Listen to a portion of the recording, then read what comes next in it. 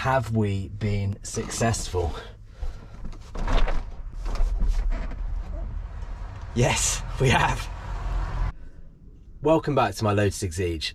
I bought the car last year in the winter and the weather was pretty dreary, pretty typical English weather. Wet, cold, damp, dark.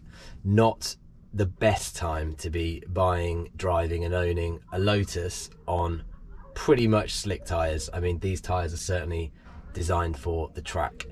It is now approaching summer. I mean, it probably is summer. Just in the UK, that's never quite clear.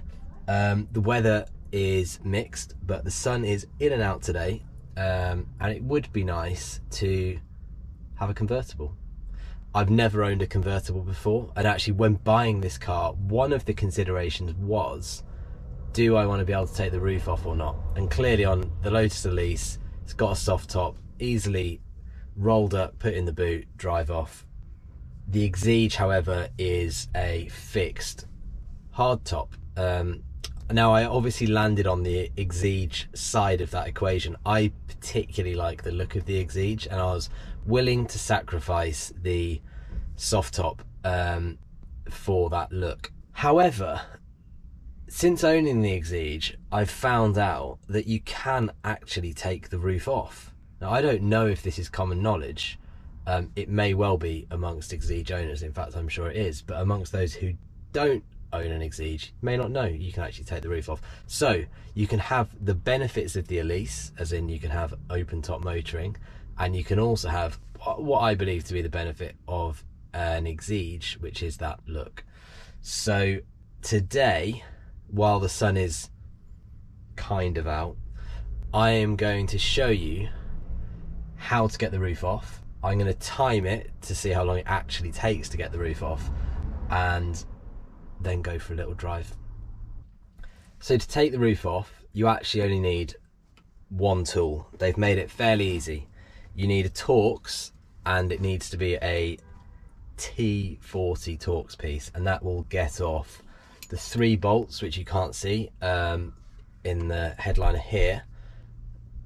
I don't know why I'm saying here you can't see, but they're just across the front, just behind the sun visors.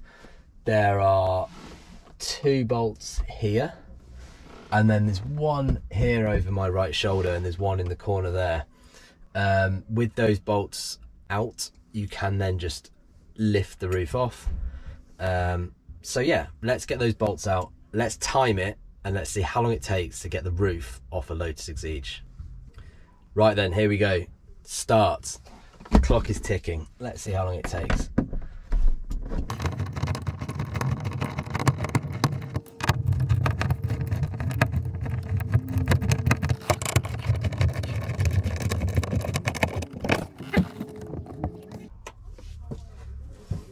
Panel number 1 is off. In fact, I'd forgotten there's 2 more bolts that need removing, and they are underneath that panel I just removed. They are in the corner, and they are the ones that actually hold the roof down. That panel is just covering these bolts.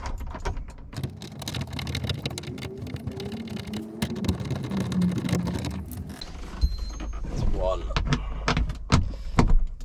one benefit of the car being so small is that you can just reach across and do the other side.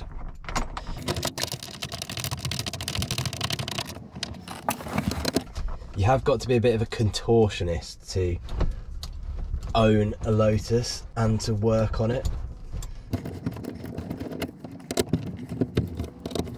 Certainly helps to be a little bit slight and quite flexible.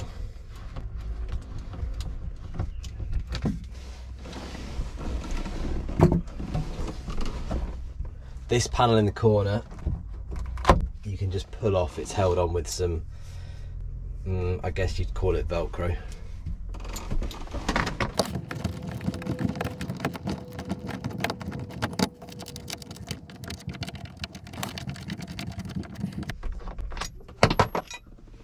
Oh dear, there's one screw gone.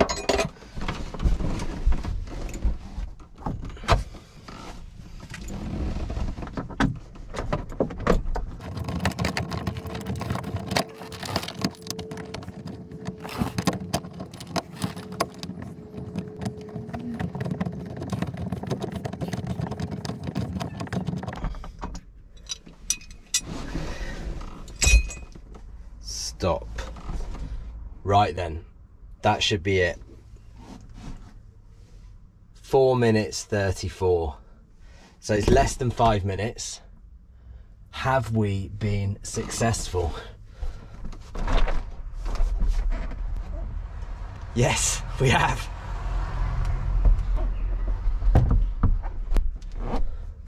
So it's as simple as that to get the roof off. Now, Lotus have thought about what you should do when you get the roof off. Now, clearly with the Elise, you can fold it up and you can put it in the boot.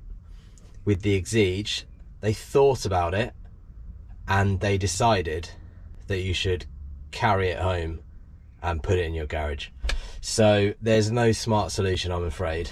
You have to literally lift it off your car, take these panels with you and stick it in your house. So that is what I will do now. Yeah, not the slickest solution, but storage space in this car is already at a premium, so the chances that you could stuff a hardtop somewhere are pretty unlikely. So I'll get these panels back to my flat, I'll get the roof back in my flat, and then we'll go for a drive.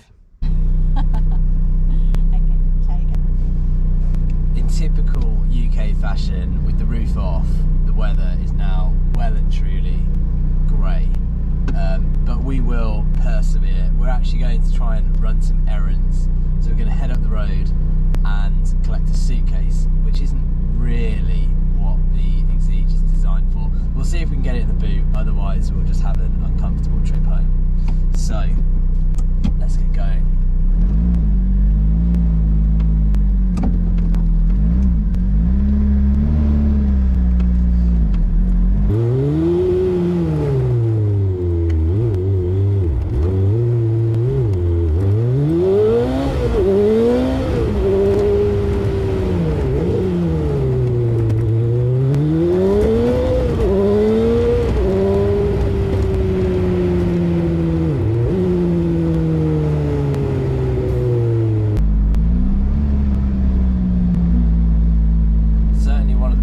Having the roof off is that you can hear the exhaust much better. With the roof on, all you really get is the supercharger whine, which is addictive, but being able to hear the exhaust and hear the cracks and pops when you change down is also quite rewarding.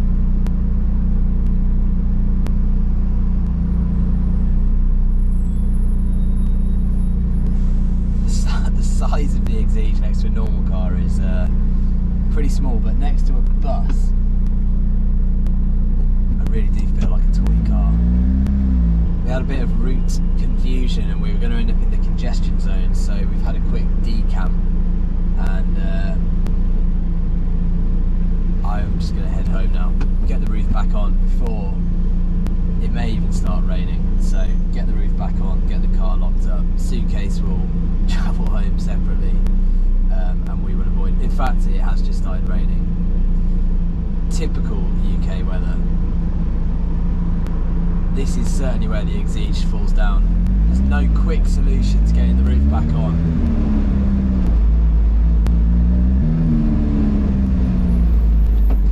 In my desperation to get the roof back on, I may well have just driven through a bus lane. Driving in London is like constantly playing a game, and it's always trying to catch you out.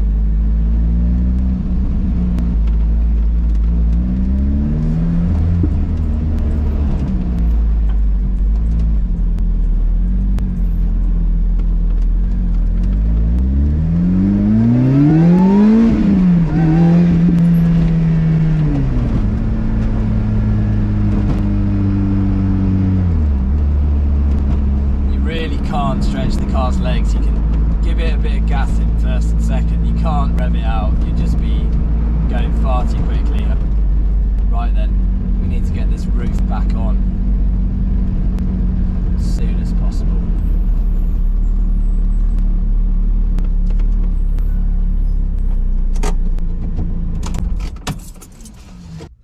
Having scrambled to get home and put the roof on, the sun is now typically blazing and the rain has stopped. Typical UK weather, this is what we battle with. But while the roof is back on. I haven't quite put all the trims back on. There's something else that I thought was worth pointing out at this stage. So if I just turn the camera around, you can see here and here there are actually fixings for the roof rails for a soft top, and the same is true behind my head, so here and here. So actually you can not only take the hard top off an Exige, you can also fit a soft top. Looks a little bit funny with the roof scoop around here, because clearly the soft top doesn't have a roof scoop on it, but it still functions. So you can fit a soft top to an Exige, and you can take the hard top off an Exige, so you can get that wind in your hair motoring, and you can also have that fastback look to the car. Hopefully you found today's video interesting. Hopefully you've enjoyed it. I have enjoyed it while the weather was quite good, until I started getting rained on. If you want to see more content like this, hit that subscribe button. Please hit the like button if you've enjoyed the video. It really does mean a lot. And I'll see you back here soon.